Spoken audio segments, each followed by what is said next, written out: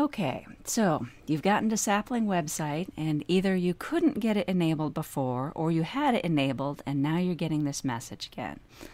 So what the heck are you supposed to do? If you followed the instructions in my other video and you're still having problems, there is a possibility that you switch to a newer version of Chrome where we've got a little bit of a different setup here. So I'm going to just show you real quick how to tell that you've got this newer version and what to do.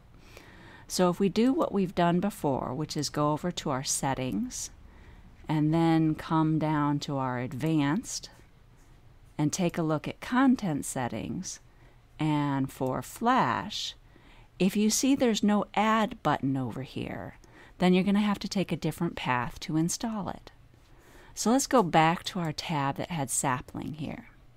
Now notice there's this little I up here which says View Site Information. With the older version of Google Chrome, this wasn't there. So when I click on here, there are site settings. When I click on site settings, notice it brings up something very specific, and it's got Flash. And we can say allow. So this is going to allow it for saplinglearning.com. So once that's in there, we can come back over to our page and reload. Notice the message is gone. And now when you go into your assignment and you actually go to look at the assignment, it might tell you to right-click to load, or it might, like this one, just went ahead and loaded it now.